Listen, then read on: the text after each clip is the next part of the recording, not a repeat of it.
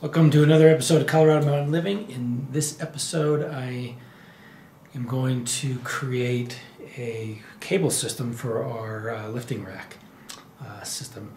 Amy likes to do various exercises, back, lats, things like that require a cable system. And also just provides another opportunity, a little variety in how you're working out as well. You can do curls and triceps as well with this system. And so I've settled on a design, spent at least an hour trying to figure out how I can do it, and with the materials I have, trying to limit how much I need to buy. So let me show you what I've settled on. All right, so I'll draw two different views here. We'll do a two different side views, basically.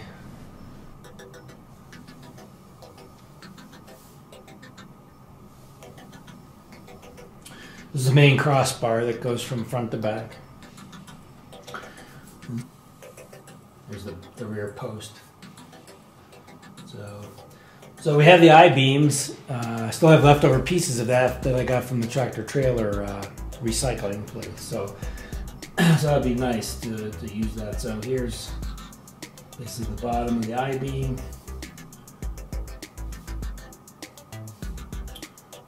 Come up like that. And then I'll put two pieces of angle iron on either side. These will probably extend a little bit out further. Let's say a piece of angle iron here. So I'll bolt the I-beam to the angle iron through here. And there'll be another one on the other side. And then I'll bolt through the cross beam into the other piece of angle iron on the other side. Then I will have the pulleys I bought mounted here. So they have got the nice, I've got the kind that you can bolt on. There'll be two screws in the top, and then there's a flange on the bottom with one screw right there. So, and then on the bottom,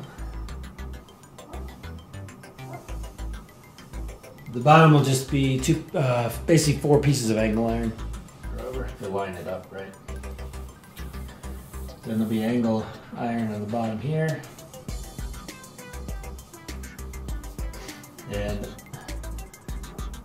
I think it's probably a little over 4 inches apart there. So bolt there, bolt there. This will be bolted in. I'll drill a hole through here and then mount the other pulley. So this pulley has a hole in the top. Here are my two types of pulleys. This is the one that'll be on the top. So there'll be two of them actually. Just like that. The other one that just has the hole in it will be mounted to the angle iron like this. So it'll have some flexibility, able to move back and forth like that. That way when you're, how you're holding the cable, again you have some flexibility there. So, and I'll probably use a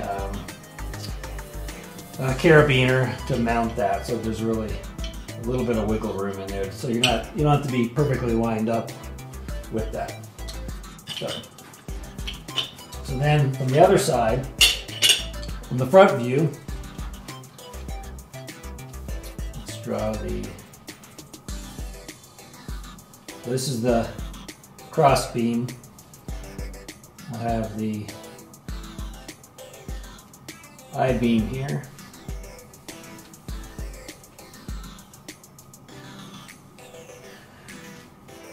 One of the pulleys will be mounted like that. So I have a pulley here. Again, 2 bolts there and 1 down here. And then the other one will be mounted here. 2 bolts, a bolt there. Now I'll trim the I-beam here. I want to have it on a bit of an angle. It should be out of the way, but there might be a little bit of conflict with doing pull-ups on the one side. Now I put a piece of wood up there trying to figure it out, and so I think it'll be okay. We have large weights to use, so they're quite large in diameter. So the cable comes down like that, comes across, down, like that. The pulleys have these pins on them so you can pull out the axle. I got a larger pin so that it's easy to pull apart, because when you're doing lat pull downs or tricep work, you want to be able to take the cable off the bottom. So you'll just be able to pull the pin out and then pull the axle off, and then it comes apart. So there you have it. So time to get to work. So this is the setup for the pulleys. So now what I'm going to mark underneath, I want to cut away some of this material here. So all I need to cut. The cable comes down here, so it needs to be able to go back this way or kind of maneuver without rubbing on the edge. So.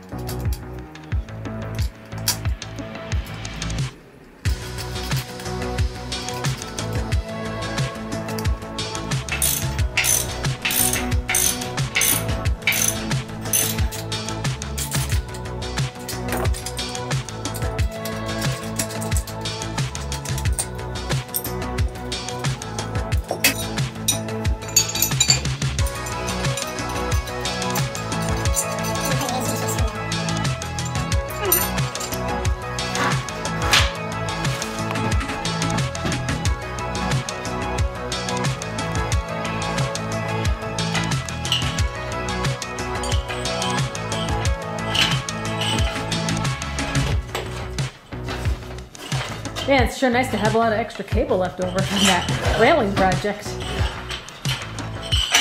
I bought a whole spoon.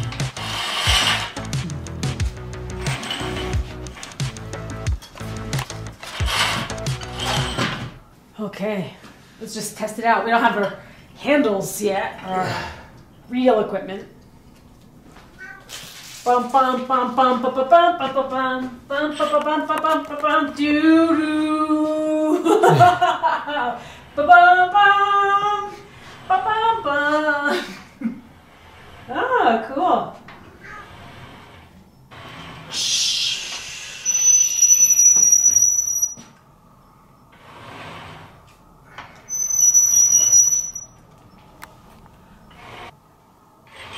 I think I got my 10 reps. Nice.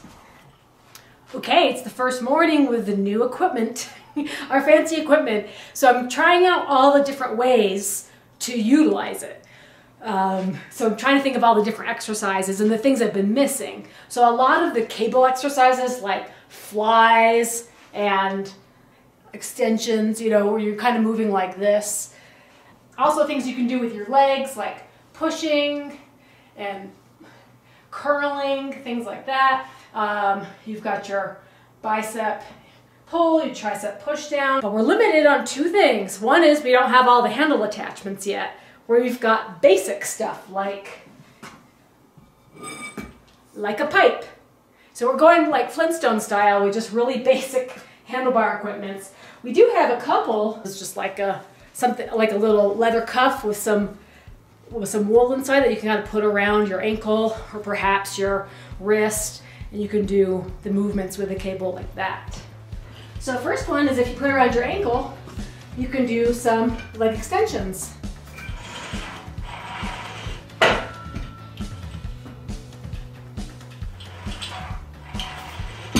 I've only got 10 pounds on there, so it's not too hard. The leg extension works the hamstrings, but mostly it works the gluteus maximus, so that's for your booty exercise. Okay, now, sitting on the seat here, you can do a leg curl, hamstring curl, but it works better if you're more back, so you want a completely straight leg, lift, and then pull towards you, and you're exercising that hamstring. You've got the glute blaster. So it's easier if you bend over a little bit and you push on the bottom of your foot.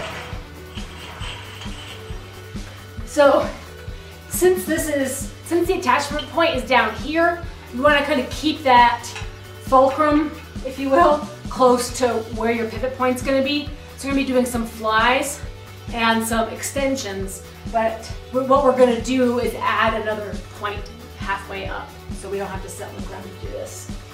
Actually, it works better with your arm in a cuffs if you want to isolate just the chest fly. Again, I want to have a straight arm and then move it in like that.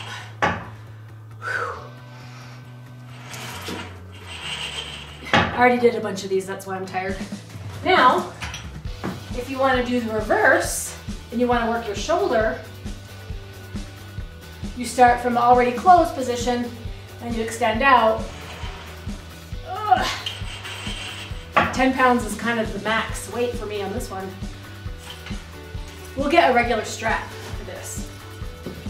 From this position, everybody's favorite, the bicep curls. Whee! Okay.